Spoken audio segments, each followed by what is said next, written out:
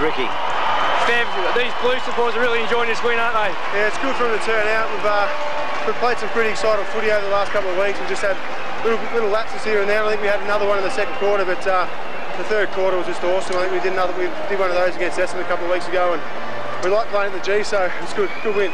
And a couple of boys that most people don't know much about, Carazzo, Bannister, Wiggins were great for you blokes today, weren't they? Yeah, Wiggo and Bano both come back in, and Bano's been busting his butt back in the twos and really trained hard, and it's good to get his opportunity. Playing a super player in Johnson, and Wiggo had hamstrings just come back, and also Carazzo's sort of relished Stevo not being here. He's been chucked in the middle and he's got heaps of the ball, which is good. Well, thanks, Brandon. Got him, mate.